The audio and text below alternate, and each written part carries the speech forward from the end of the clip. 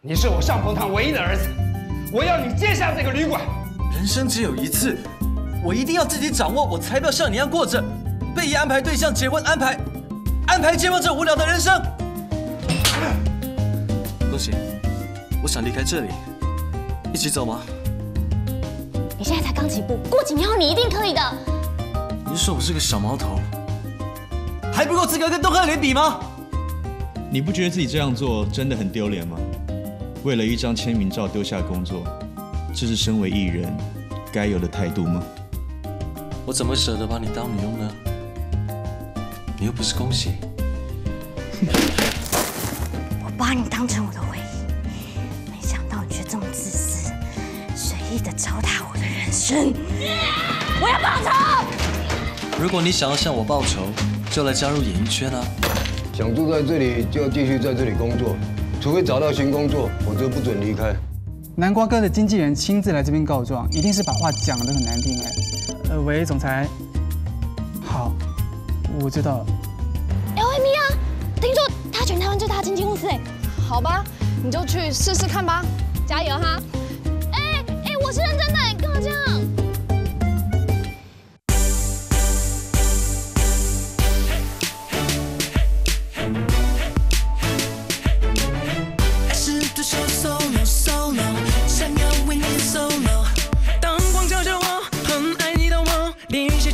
怎么我们也就要让你心动？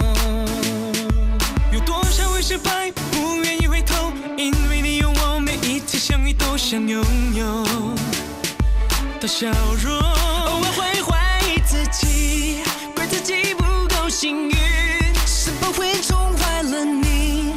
但是我宁愿相信 ，baby。爱是一场华丽的独秀，不怕就像你终会感动。爱是 S.O.L.O， 哦 S.O.L.O， 爱是穿上舞台残酷的独秀，你的眼神洒满了淹没。爱是 S.O.L.O， 最美的回我。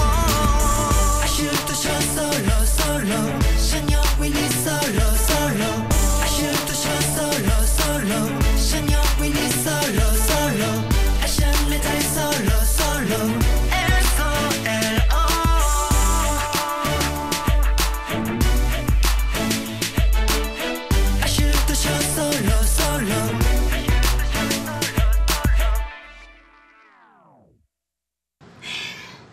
你救我吧，小朋友！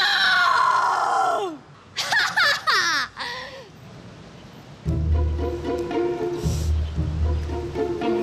还是先换个造型好了。不知道是不是我幻听哎，我好像又听到那个女生的声音哎，我好像也听到了哎。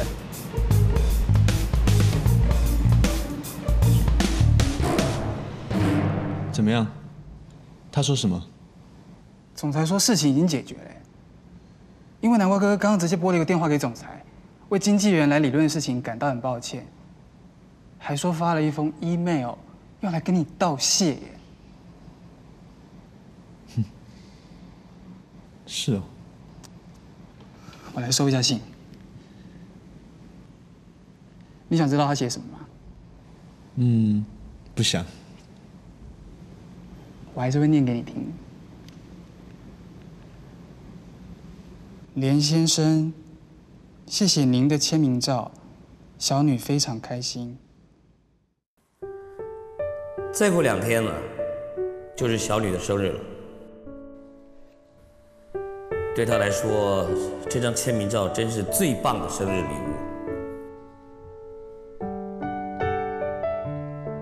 哎，小雨啊，这是爸比啊亲自跑去跟东克联要的签名照片，你看开不开心？啊？啊，对了，他还要爸比给你问好哦。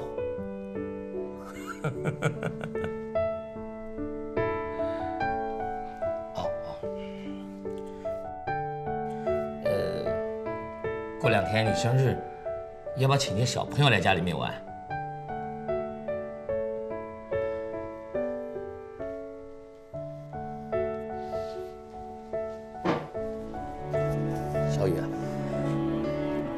到时候可以秀这个照片给他们看啊，说这𝗕𝗃𝗵 亲笔签名的，这只有你有哎，没有哎，没有其他人有哎，他们都被羡慕死了，怎么样？好了，哎呀，好，我跟你讲，你就叫小朋友他们都来啊，妈咪，吃的喝的我们都准备好啊，好。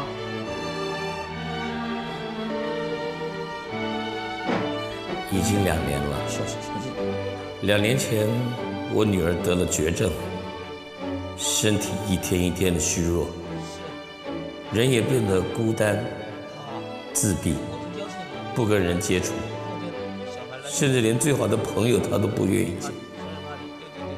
但那天，她拿到连先生的签名照后，竟同意让她的这些朋友们来家里帮她过生日。我跟我太太都好高兴，我们真的很感谢你。你说的对，身为一名艺人，我不该为了私事耽误工作，造成整个团队的困扰。我在此向您保证，这是仅有的一次，我不会再让同样的事情发生。再次向你致上诚挚的谢意，并祝你平安喜乐，南瓜敬上。原来是因为这样子啊，难怪他一点都不生气，反而还写信来谢谢你。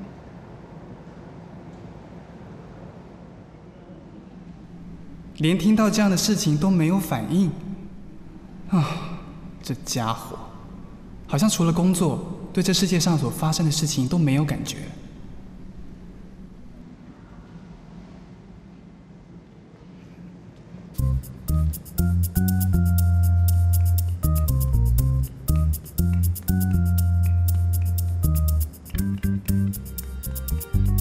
我现在马上成为艺人，所以马上要见你们公司大人物，请马上帮我安排一下。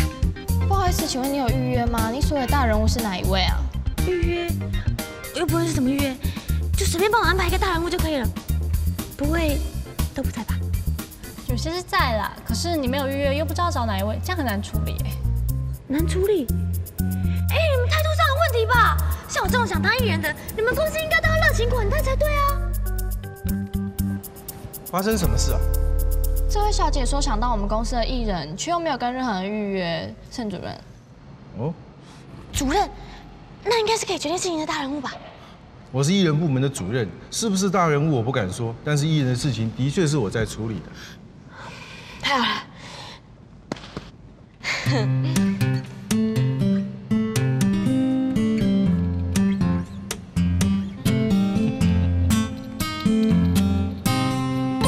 所以说你想要进入演艺圈是吗？对对对，我想当明星，越快越好，我已经准备好了。的确蛮有活力的。那你想当什么样的艺人呢？歌手吗？歌手，可是我就去过卡拉 OK 2次，一首歌唱不完呢。那是演员喽。演员，我对演戏不是很有兴趣。哦，所以你想当通告艺人上综艺节目？哎呀，你说上那种硬搞笑的节目，怎么可能？我一点都不喜欢。那是主持人哦。不行，我最讨厌那种人了，每次我讲话虚伪做作，然后在那边绕来绕去的。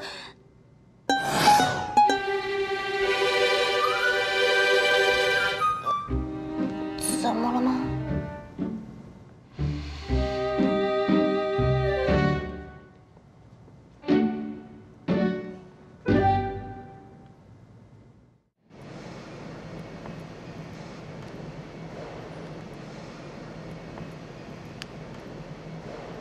哎，你真的不回信给南瓜哥吗？人家诚意十足哎。你在干嘛啦？终于搞定了。你在弄什么？买一只玩具熊啊。买给谁啊？收件人是你啊。不用那么客气了，我不用。这个熊不是要给你的，是要你帮我转交给南瓜哥的女儿。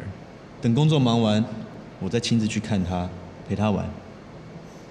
不要啦，拜托不要好不好？为什么要把我赶走？你为什么要一直抓着我啊？我没有抓着你，是你自己上不去，好不好？对哦，哎，下来，下来。到底是为什么？你拒绝我，也要给我一个理由啊！理由啊，理由就是我已经看清楚你的真面目了，你根本就是莲的粉丝，假装要当艺人混进来接近莲，对不对？莲，你说敦贺莲了？他是你们公司的艺人？哦，还在演戏呀，还很联系嘛啊！我问你啊，你知道“演”跟“艺”这2个字什么意思吗？啊？你不用想了，我直接告诉你，演艺圈啊是要开放给那些具有表演才华、对演艺充满热情的人进来打拼的，不是要开放给你这种粉丝进来胡搞瞎搞的，你懂吗？盛主任，在吵什么啊？杜慧莲。太过分了！为什么偏偏他是经纪公司的艺人？老天爷啊！你为什么要安排他来当我的同事？我怎么有办法跟众人和平共处啊？奇怪，所有人看到你都是兴奋加尖叫，怎么他看到你是绝望加凄惨？蛮有趣的，到底是怎么回事啊？事情是这样的，我以为𝗷基金可以跟那臭鸡蛋公司互相抗衡的地方，应该就是我的归属了。没想到现在半路杀出一个敦贺莲来扰我的方向，天哪！我现在应该要怎么办？难道我要因为这裤子里面藏着很年糕的家伙，就放弃我已经闯荡一半的演艺圈吗？原来如此。对演艺圈既没兴趣又没热忱，我看他就只是进来胡闹的。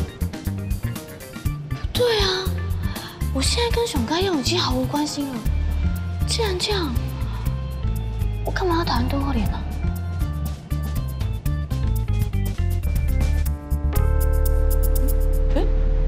这什么意思？我什么时候被丢出来的？我怎么一点感觉都没有？你走吧，不要再来了。我们公司不会接受对表演没有热忱又没有真心的人。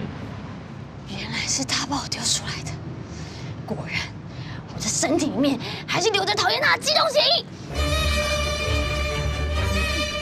想赶我走，没那么容易。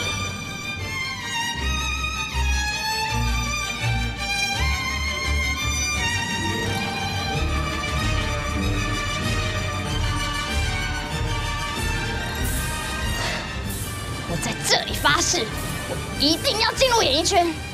等着看吧，我不会轻易放弃的。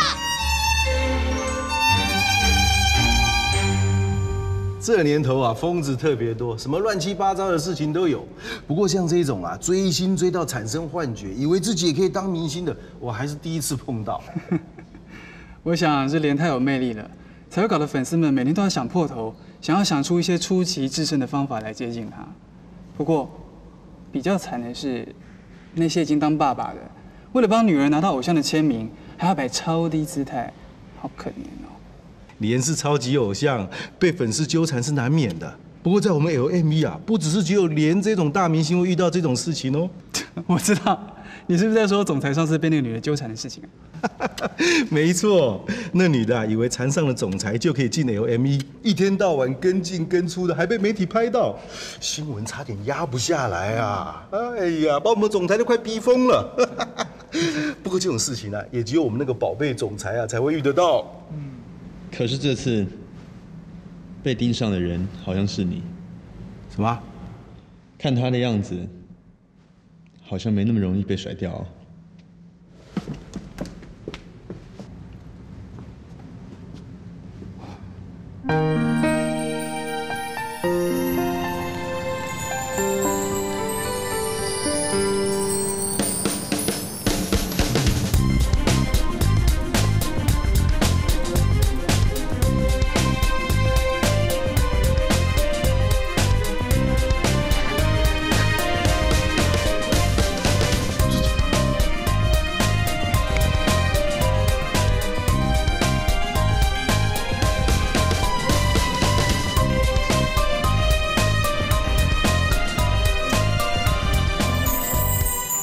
他好像真的缠上你了。不会吧？他应该只是一时兴起，应该很快就会回家吧？不知道你有没有听过，狮子为了等树上的猎物，可以3天3夜不睡觉。什么意思啊？你放心，它不像会咬人的样子。不要被他吓到了，这里又不是动物园，哪来的狮子啊？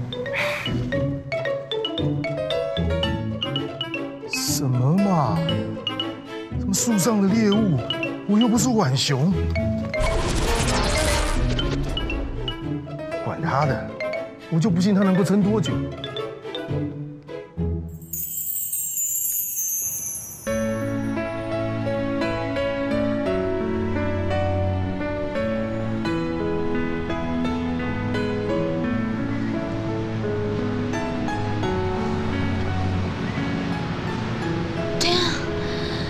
已经开始麻了，不行，不能放弃，一定要撑下去。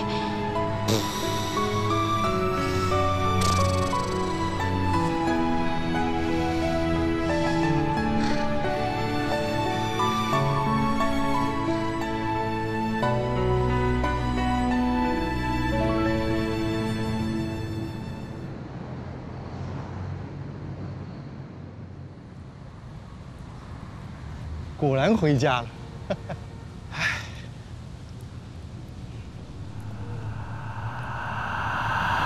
陈主任，辛苦了。你吓死人了！你怎么会在这里啊？陈主任，拜托，再给我一次机会好不好？你求我也没有用 ，LME 啊不会接受你的。主任，拜托了，我什么都可以学，拜托再给我一次机会。少来！歌唱演戏你不是没兴趣，综艺节目你又嫌他低俗没品味。我只是开个玩笑嘛，主任拜托了。少来，回家去吧，不要再来了。主任，主任，我就近，我跟下去了。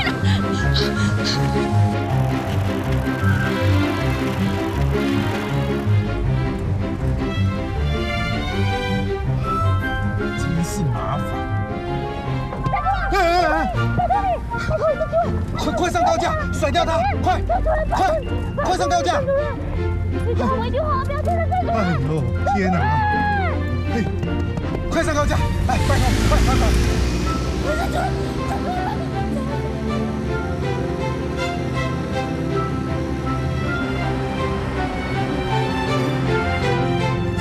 哦，这台小红车还真厉害。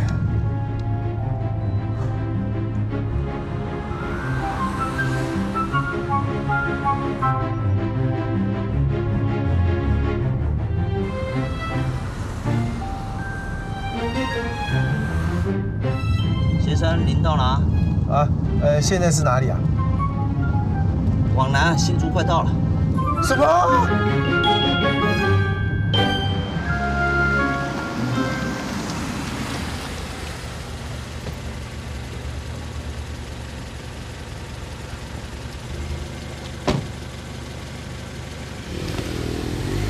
莫名其妙，害我多绕1个钟头，都怪那个疯婆子。不会吧？什么不会吧？不是啊，我以……盛主任，您回来啦！你怎么知道我家地址的？我在网络上查到一个你受访的新闻，刚好拍到你家门牌，你看。那当然呢，也感谢媒体的朋友这么关心我们公司艺人的动态啊。那也希望呢大家多注意到啊，刚好拍到你家门牌，你看工作上面的表现。你还蛮帅的。我真是服了你。是。盛主任，盛主任，免谈。你考虑一下嘛。免谈。盛主任。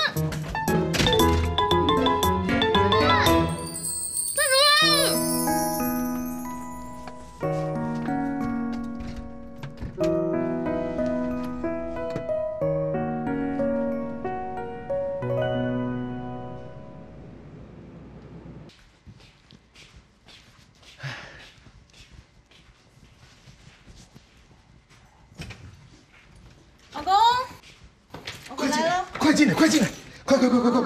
不要让他进来了啊！谁呀？不要让谁进来啊？你刚在外面没有看到一个怪怪的女生吗？没有啊。那就没事了。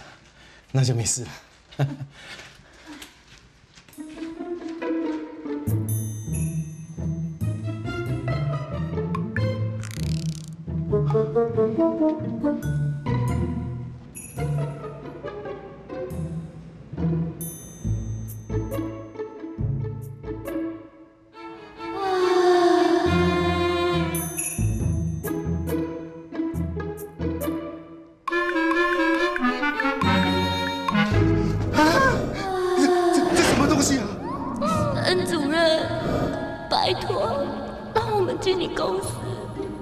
怎么又是你？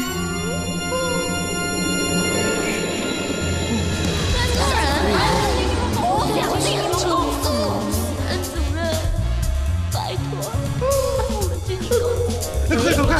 不要缠着我！走开！走开！不要缠着我！走开！走开！快走开！快走开！不要缠着我！走开！不要缠着我！走开！走开！走开！不要缠着我！走开！走开！醒一醒啊！老公，你在干嘛？你刚刚在做噩梦哦？做噩梦？刚刚是在做噩梦吗？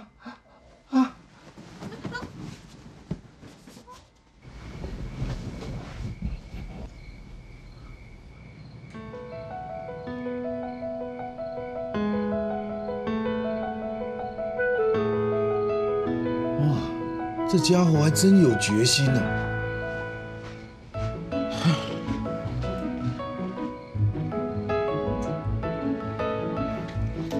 三更半夜的，你在说谁啊？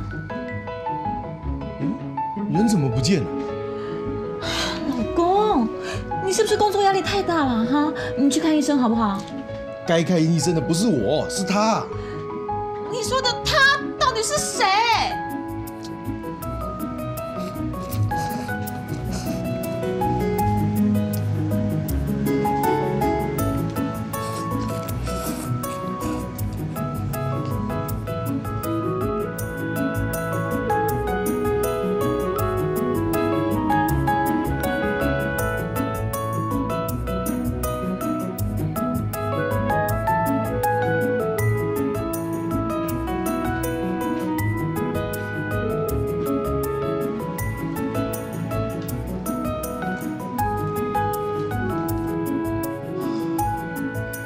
真是无间地狱啊！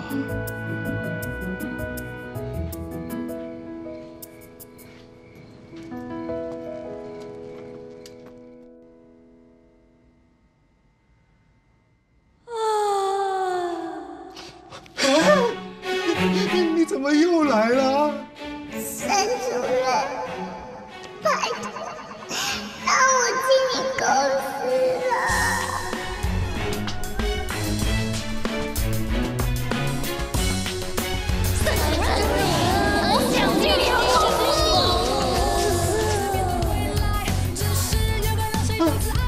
快走开！快走开！快走开！不要缠着我！走开！走开！走开！走开！走开！走开！干嘛？你醒醒！你又做噩梦了啦！哎呀，老，你可不可以不要叹气啊？哎，是你每天吵得我睡不着哎，现在你反过来怪我。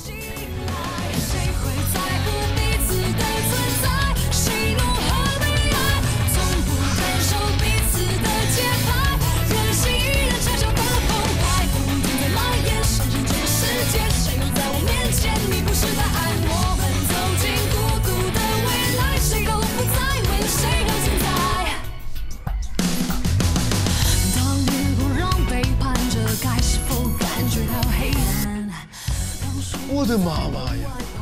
不会吧？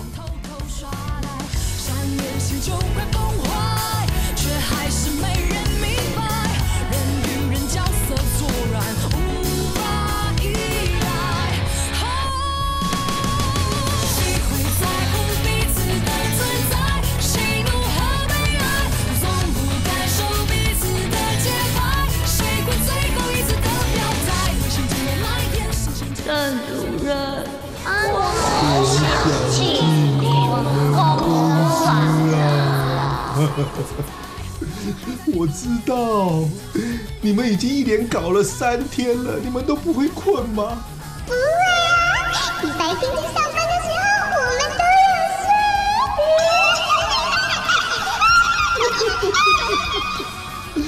太不公平了！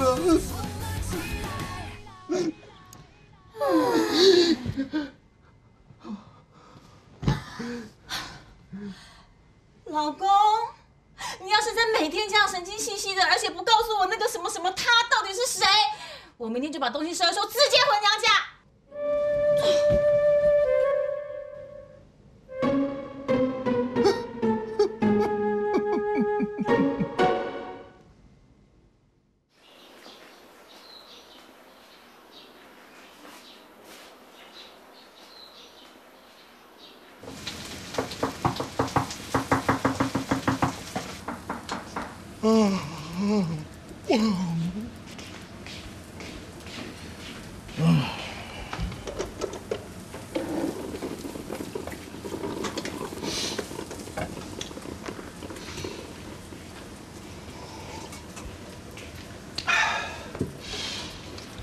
哇，好香啊！老婆，今天早餐吃什么？老公，你起来啦！嗯。哎，你自己哦，慢慢吃早餐，我要赶着去公司开会了啊。哎，老婆，等一下啊！你从那边出来，那厨房里面是谁啊？郑主任长。他怎么会进来房子里的？这不是你叫的 home service 早餐吗？我叫的。还中啊，真贴心。老公，我跟你讲，这家的早餐呢做得很好吃，就连咖啡都煮得不错。这种到府服务的概念真是太棒了，以后常叫。哎，我来不及了，走了啊，拜拜拜拜。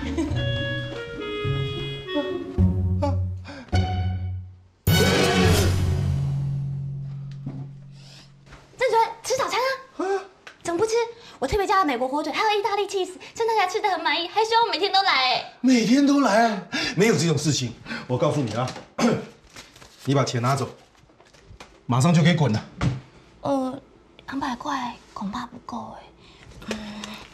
因为火腿是美国火腿，空运费1000块，热火腿300，2片，意大利空运费1500。1500？你根本是在抢劫嘛！我又没有吃。可是圣代的好吃，而且他吃的比这里还多哎。哎呀，请主任吃个爱心早餐是应该的嘛，毕竟大家同事一场。谁跟你是同事？我们根本不认识，好不好？意大利空运费1500，2片火腿1片800，2片守夜费10个晚上1000。没有人叫你来守夜啊！好了，不要按了，你赢了啊！我们到公司再慢慢谈好不好啊？可不可以求求你放过我，不要到我家里来骚扰我了？感谢您，主任，你对我的大恩大德，我是一辈子都不会忘记的。吃早餐，你不错吃啊！我跟你说，美国火腿很好吃呢。这个你拿去吧。这是什么？选秀会的报名表。选秀会？没错，想要成为 LME 的新人，一定要通过选秀会的考核，证明你是值得栽培的新秀。还要经过考核啊？那当然，而且报名的时间早就过了，我是特别通融才让你补上这份报名表。我告诉你 ，LME 的选秀会是业界最竞争、最严苛的。这一期报名的人数有100人，你是101号。根据以往的经验啊，能够通过考核的根本不到10个人。那不就只有不到1/10的机会？怕了吧？想要当艺人没有那么简单的，而且在3天以后选秀会就要举办了，你根本没有剩下多少时间可以准备。3天啊！我看这样好了，你先回去考虑看看，确定要参加再来找我。其实我本来不太喜欢跟人家竞争的，因为我觉得落选的那些人好可怜哦。不过没办法，为了达到我的目标，我只好对不起那些即将落选的人了。郑主任，谢谢你，我一定会努力争取这不到1/10的机会的。他是从哪里找到这样子的自信啊？太好了，只要通过选秀会的审核，我就可以成为 LME 的艺人了耶！钟若莲，你怎么又来了？报名表，看来你的死缠烂打，盛主任已经投降了。你这么说太难听了吧？应该说我很有毅力才对。你这是什么表情啊？你好像是在说，像你这样的人，不管做什么事情都是白费力气，反正最后一定会落选的，是吗？哦，你会读心术吗？你态度这么明显，谁都看得出来，好不好？那既然知道你自己是在白费力气，还浪费大家时间，你闲闲没事干，那些被迫看你表演的评审，他们其实还有很多事情可以做，用来陪你玩也太牺牲了吧？你这样说也太没有礼貌了吧？你进演艺圈到底想干嘛？既然对这行没有兴趣，还拼命想进我们公司，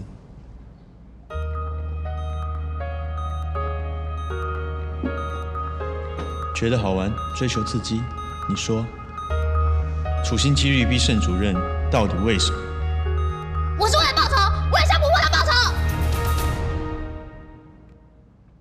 怎么样？这个答案你满意了吧？要打倒伯伯上可不是这么容易的事情，可见我是有远大目标的，不是那种闲闲没事干的小女生。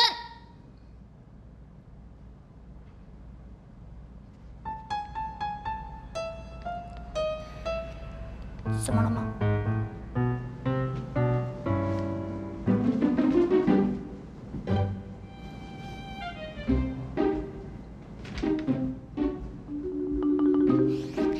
不是上下的上，是和尚的上。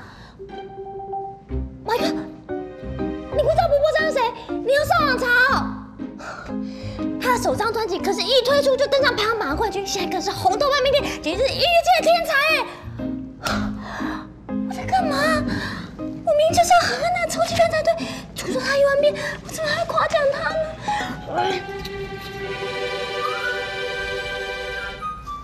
你干嘛这样看着我？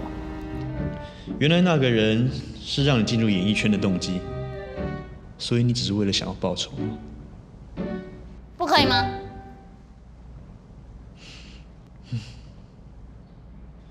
算了，等你通过选秀会再说吧。不过你要知道，选秀会不是这么容易就过关的。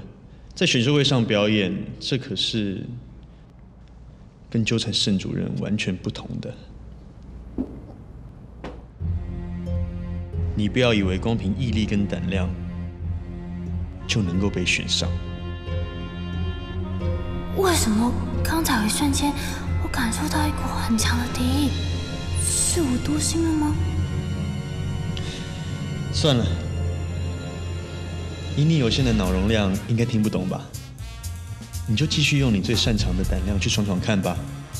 等你摔得粉身碎骨之后，就会懂。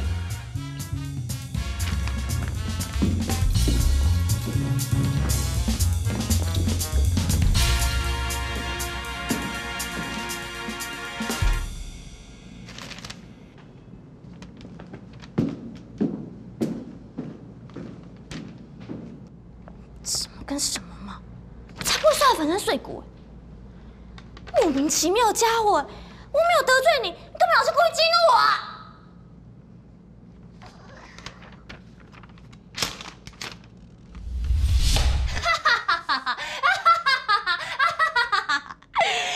只要我通过选秀会，我很快就可以成为国际巨星。到时候我要你们2个跪在我的脚底下，跟这个国际巨星磕头膜拜。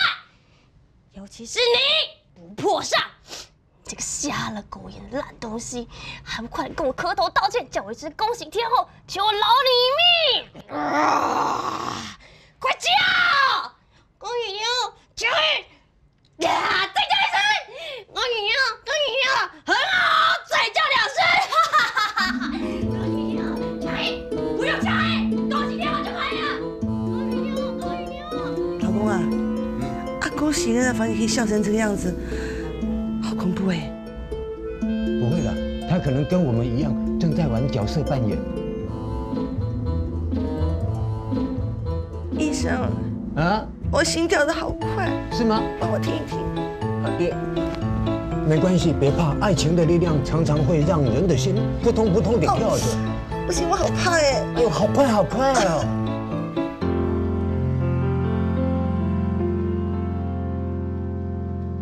我一定会很努力，很努力，站到那个最亮的舞台上，让原本瞧不起我的人坐在台下都要忍不住的为我鼓掌。我一定会很努力，很努力的。下雨了。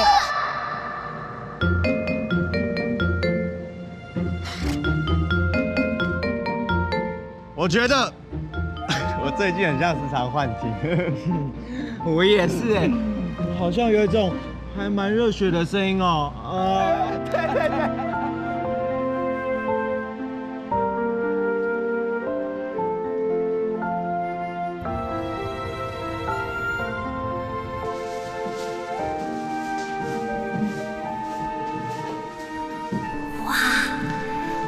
好多人哦，大家为了这个选拔，都很用心的在打扮自己哎。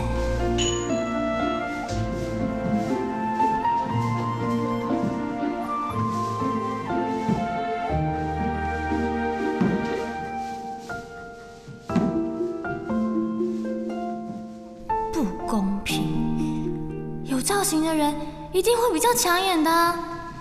都是那个臭鸡蛋害的，把我的钱花光光，剩下那么一点，我只能买衣服和手机做头发，根本就不够钱买化妆品啊！都是你害的，都是你害的！可恶，可恶，头顶！是谁？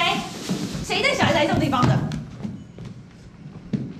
这种场合，居然有人带小孩子来捣乱！ 我可是赌上我全部的人生来参加这场考试的。谁是这小孩子的妈？是谁？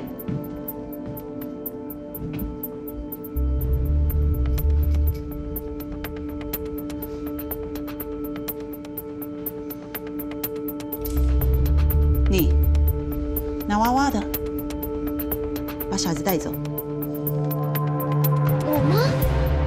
就是你，拿娃娃的，马上把小孩带走。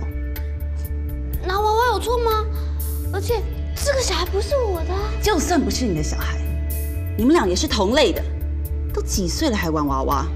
这里是选秀会，每个人都拼了命拿出实力来打败对方，只有你带着娃娃来玩扮家家酒。你误会了，我不是在玩他，我是在教训他。没时间听你在这边废话。 像你这种无聊透顶又俗到爆的女生，不但不性感又毫无吸引力，还不懂得打扮自己来遮丑。什么？你说什么？我说你平凡、庸俗、软弱、装可怜。看到你这种我就有气。如果你没有决心来这里决一死战的话，马上给我滚！不要来这里破坏选秀会的格调。小妹妹，你还好吗？你是不是找不到你妈？她好过分哦！你叫什么名字？不过就是手上拿个娃娃而已，我做错什么了？为什么要被人骂成这样？莫名其妙。像你这种无聊透顶又俗到爆的女生，不但不性感又毫无吸引力，还不懂得打扮自己来遮丑。他竟然说了跟上一模一样的话，说我怂到爆，无聊透顶。 不性感，不懂得打扮，我绝对不能输给这个嚣张的女人。没化妆又怎样？决定一个人有没有魅力，才不是靠化妆嘞！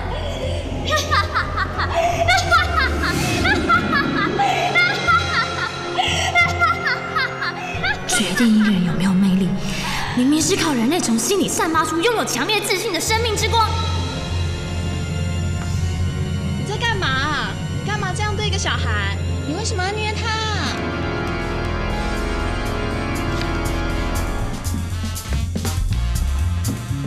小妹妹，你是不是以为不管发生什么事，只要用哭的，就有人来哄你、帮你、安慰你啊？啊？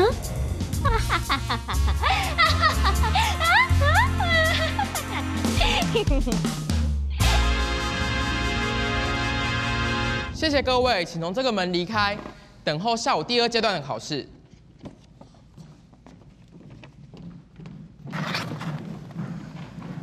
唉，这前半段的考生水准是很一般的，没有一个可以让我眼睛为之一亮的。哎，对了，盛准，你昨天不是临时安插一个，怎么样？值得期待吗？哎，那叫什么名字啊？就最后1号嘛。 恭喜是吧？哎，郑主任，参加选秀会要笑容照片，应该是基本常识吧？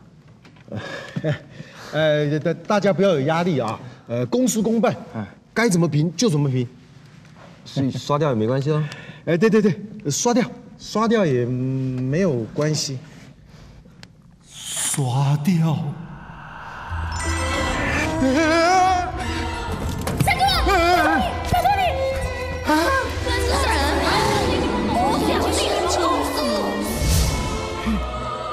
要是他被刷下来，沈主任，不要刷掉我！不要！我好恨！你为什么要刷掉我？我要诅咒你！我要诅咒你一辈子！我要诅咒你的子子孙孙！我要诅咒你到人类灭亡的那一天！不要！盛主任啊，你怎么了？哦，没事，刚刚好像被蚊子咬了一下，要是恭喜被刷掉，那我的命运，我幸福的家庭就全毁了。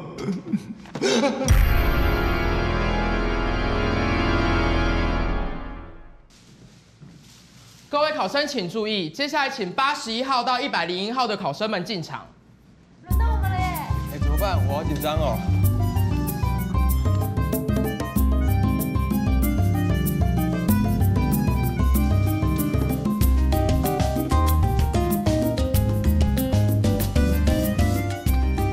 终于要开始了，加油！恭喜你的复仇计划从现在开始。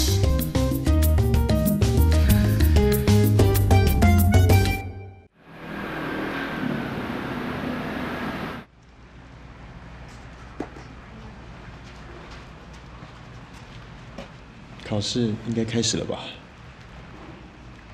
什么？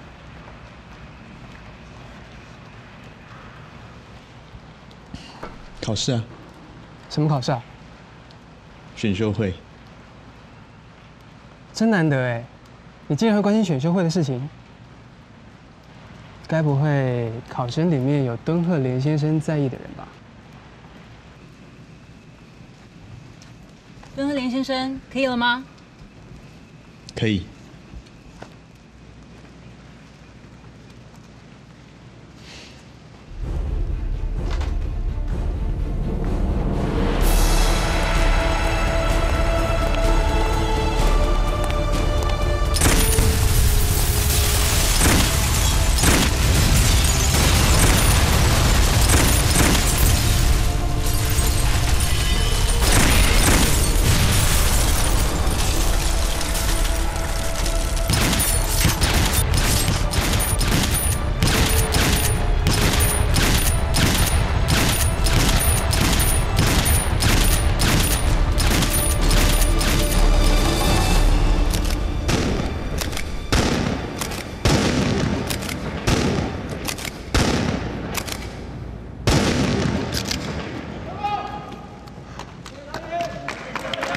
谢谢。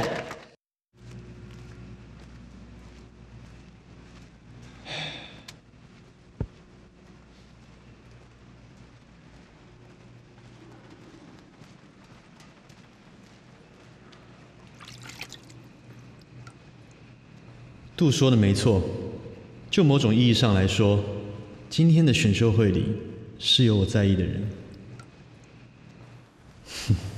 报仇。拿这么可笑的动机去参选，他有可能会通过吗？他到底把演艺圈当成什么样的地方？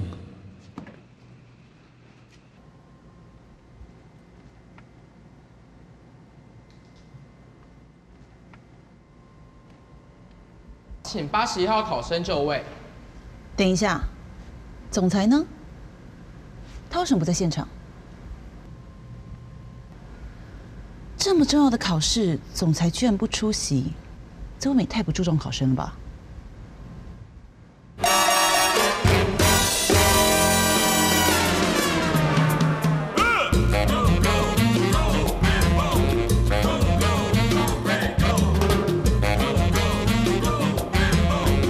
这是在干嘛？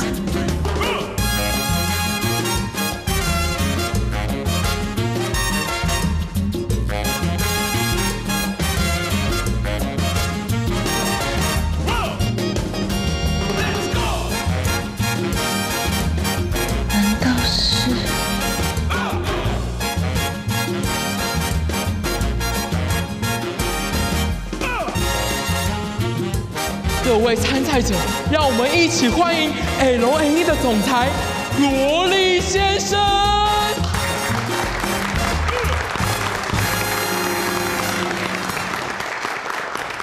原来他就是大名鼎鼎的萝莉总裁，超屌的，比艺人还像艺人呢。欢迎来到梦与幻想的天堂，相信我 ，L&E 绝对值得你全心付出、全力以赴。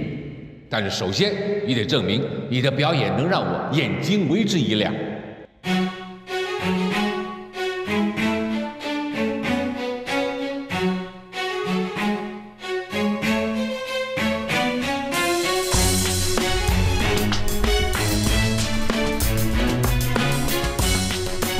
大家的表演都好酷，好专业哦。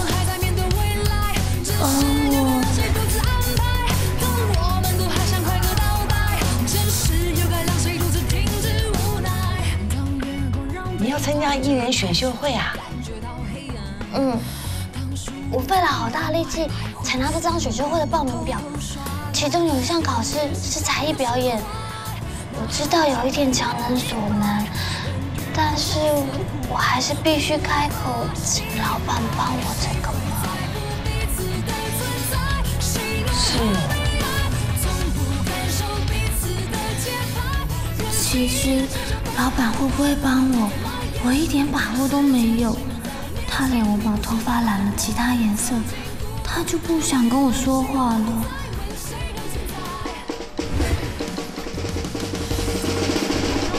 我想，老板一定很看不起我，认为我只是为了要成为艺人才去学这项才艺，动机一点都不纯正，不可能会答应帮我这个忙的。但没想到，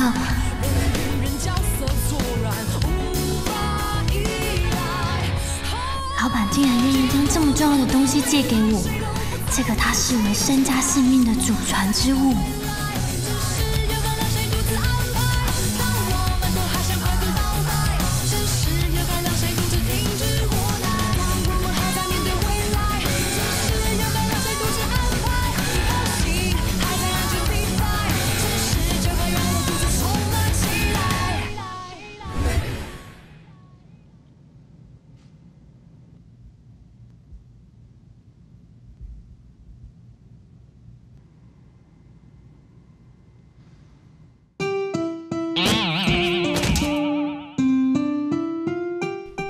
哇，他好棒哦！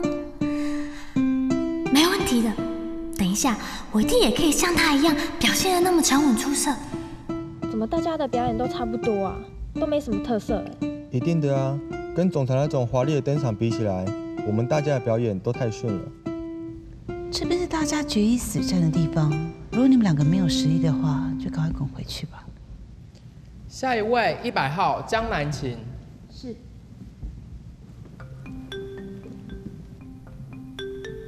刚才在后台这个人好过分哦。对啊，没看过比他更嚣张的。这个人虽然惹人厌，可是他一点都不怯场，好有自信哦。大家好，我是江南晴。我的人生目标是成为一个出色的演员，请大家多多指教。今天我的才艺表演需要各位评审的帮忙才能完成。总裁，可以请你给我一本剧本吗？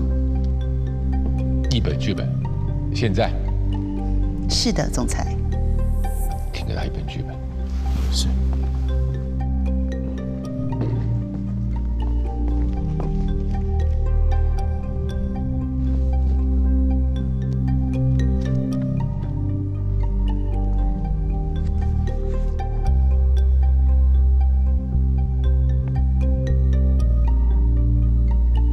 总裁，这是一本相声剧本。这也是一出舞台剧啊。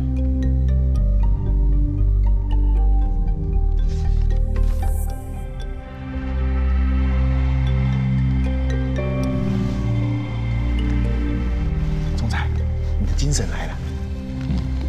这个考生呢，他居然敢直视我的眼睛，并开口做出要求，可见他对自己非常有自信，没有任何的怀疑。对对对，我也觉得这个女孩子很特别，绝对是与众不同。不过怪了，他的资料上面竟然没有任何表演跟舞台的经验，是吗？那就更有意思了。你去帮我准备个东西。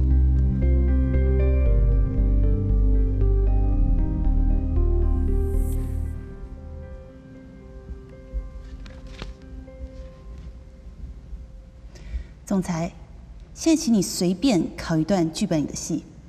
好，让我们准备一下。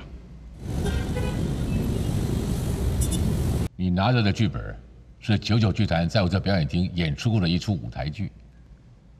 我将在荧幕上播放其中一个演员刘亮祖的表演，在播放的同时，请你找出与他接话的台词儿，并且立刻与他对戏。这也太难了吧！要背已经不容易了，还要临场反应。好。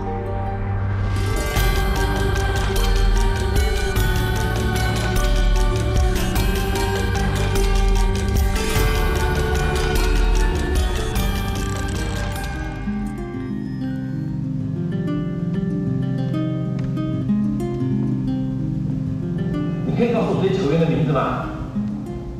外号。对，外号。你可以告诉我这些球员的外号吗？好，我告诉你哦，谁在一垒，什么在二垒，三垒我不知道。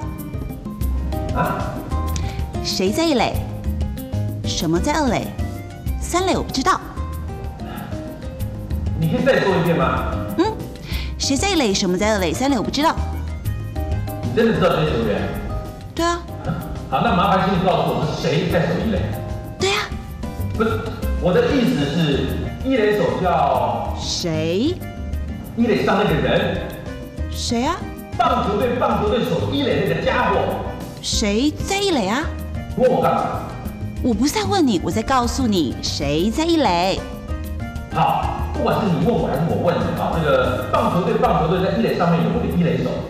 当然有。哎，那请你告诉我是谁在守一垒？对啊。我这样问好，这个每个月的月，棒球队要付薪水给一垒手的时候，是谁拿到钱？每一块钱都他辛苦赚的啊，这本来就应该他拿的啊。给谁？对啊。不，我的意思是谁拿到？他根本不拿。不过有的时候是他太太帮他拿走了。谁的太太？对啊，每一块钱都他辛苦赚的。我的妈呀，谁赚的？对啊。我现在是很单纯的了解一件事情，就是一垒手的名字叫什么？不对，什么在二垒？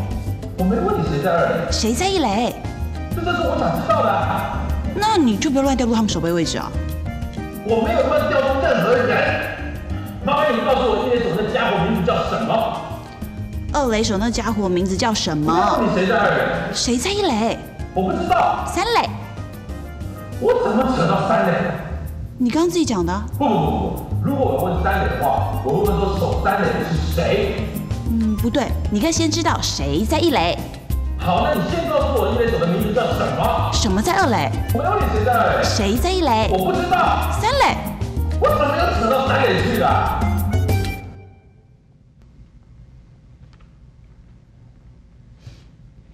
谢谢各位，我的表演已经结束。对白有没有错？一个字都没错。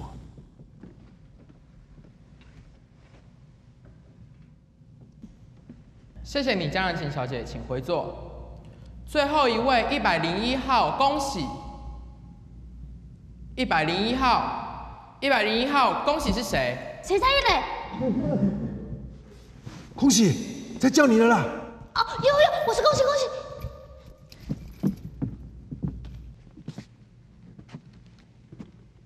作弊什么？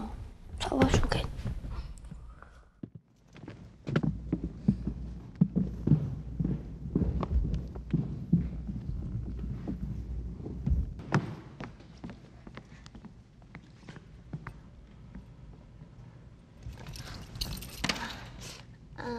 大家好，我是恭喜。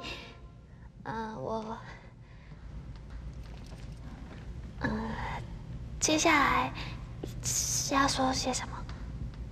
你就说你为什么要当一个艺人好了。你是最后一个，赶快结束，大家赶快回去休息。你这个报名表实在写的不怎么样。如果在表演项目上你不多拿点分数的话，很危险哦。我一定会拿高分的，我有决心，我一定要进演艺圈。哎，这位小姐，你就直接表演吧。进演艺圈的理由就跳过吧，不用回答了。不，既然评审们都问了，我就一定要回答。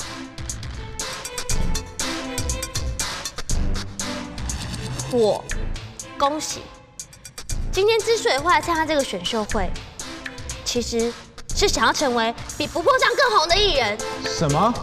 比不破上更红的艺人？没错，这就是我的人生目标。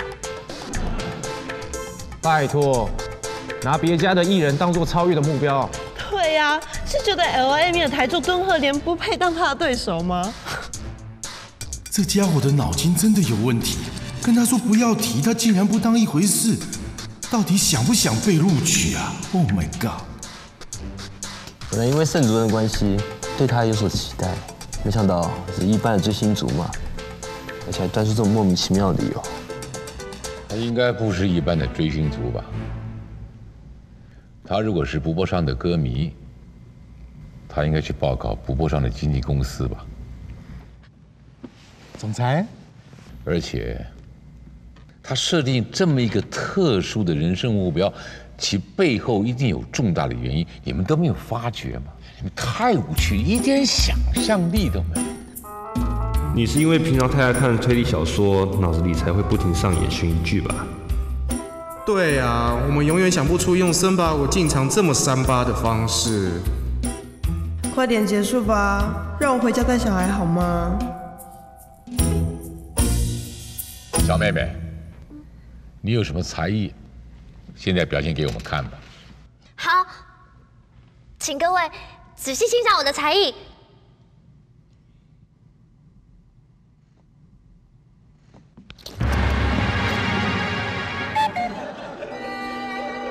对不起，对不起，对不起，对不起，对不起。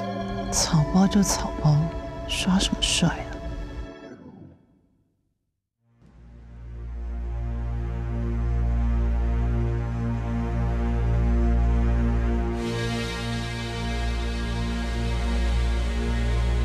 这家伙到底想干嘛？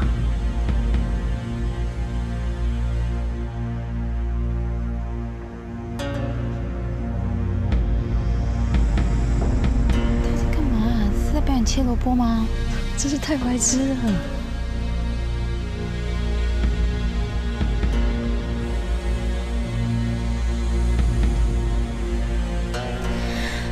恭喜，静下心来。静下心来，在这么重要的时刻，绝对不能紧张，要不然会失败的。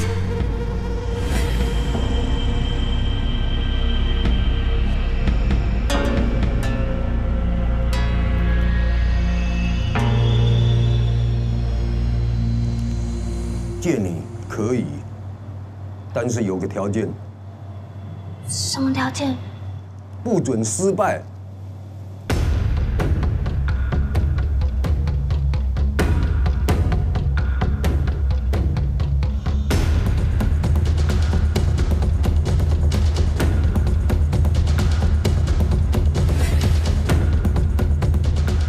这是老板的传家之宝，绝对不能辜负他，辜负屯兵卫的列祖列宗们。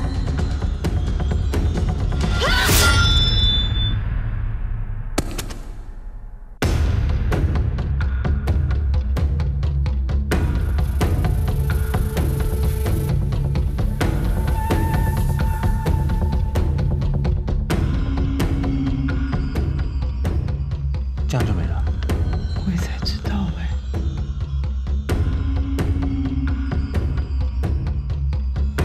怎么就这样啊？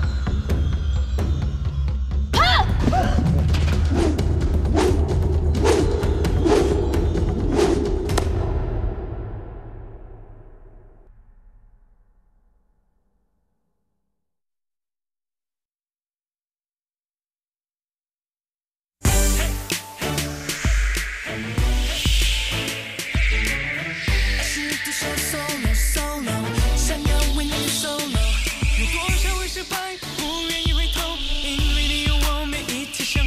我知道了，他是在雕萝卜花。对，这是白萝卜雕花，高级料理厅师傅才有能力完成的白萝卜雕花。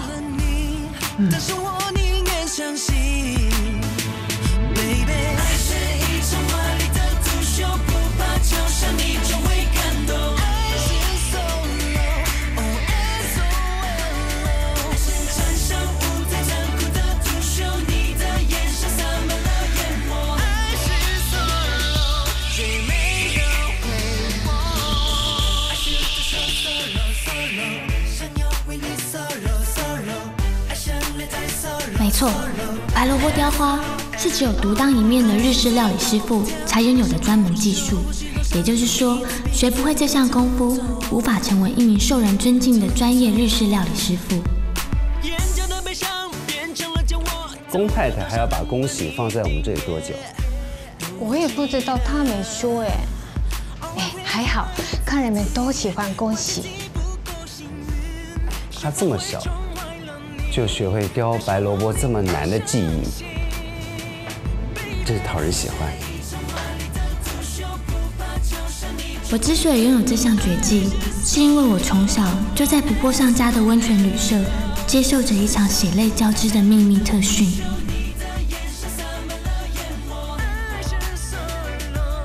这并不是因为我想要当日本料理师傅，而是因为一年到头几乎所有时间都被寄养在不破上家中的我，不想被上的爸妈视为烫手山芋。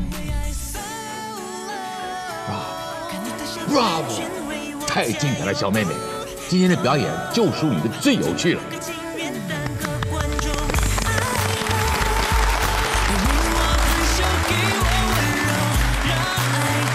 谢谢总裁。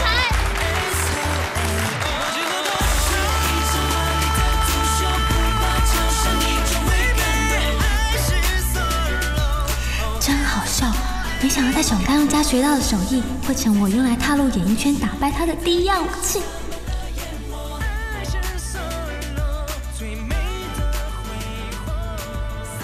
怎么样啊，敦贺莲？我就是靠这个胆量冲过第一关的。我现在好得很，没有粉身碎骨哦。怎么样？你是不是很失望啊？刚表现得挺精彩的嘛。真的吗？谢谢。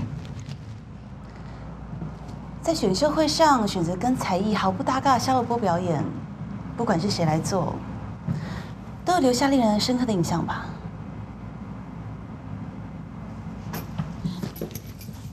不要嫉妒我 ，OK？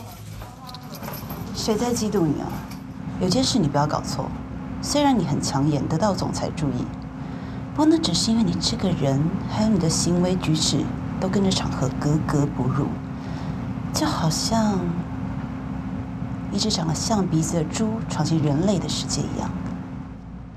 象鼻子的猪。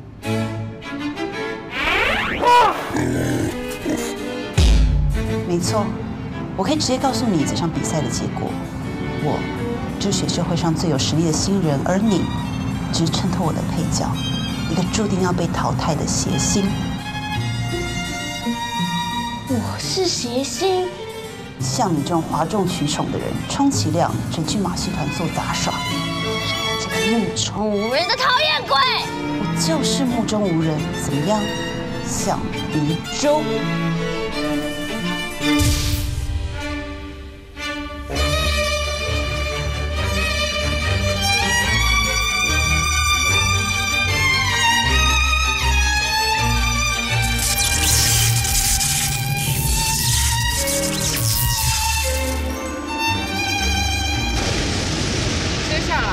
要做临场反应的测验，待会儿会把这只手机传下去，请大家根据手机里面听到的对白来做反应。现在我们请81号开始。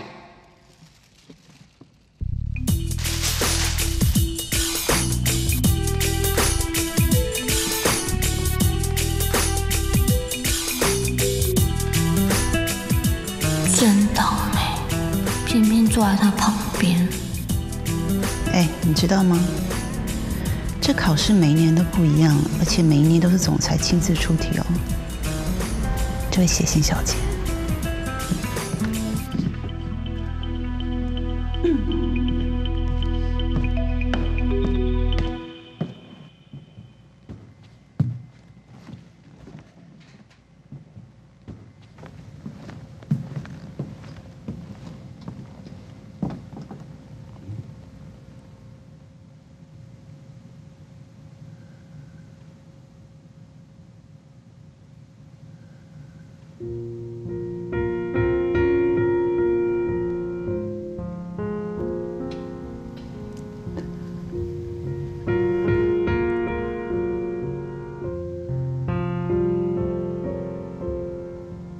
我好开心打这通电话，真的。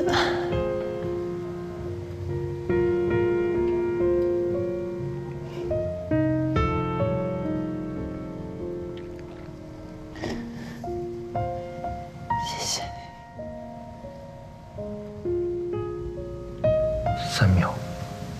3秒就掉下眼泪了。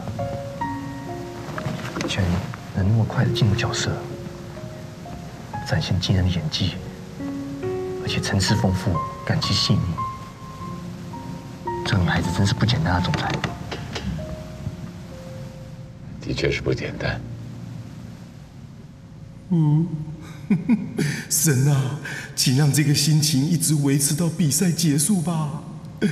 恭喜啊，接下来就是你啦！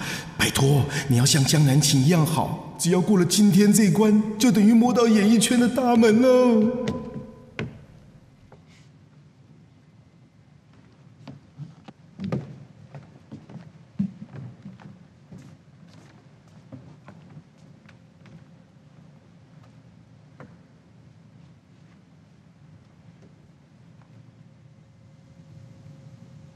对不起，我实在太任性、太自私又太无情了，是我太笨了，不懂得珍惜你。你为我省吃俭用，我竟然还嫌弃你邋遢、无趣。啊，任性、自私、无情，熊该用的3大代名词。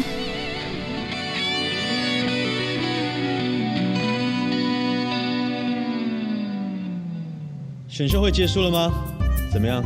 你的胆量帮你闯过了几关？叫你上去就上去，要死不活的样子，没有资格招呼客人。上，你不记得我了？孩子，你可千万别让我失望啊！是，总裁，我一定好好加油的。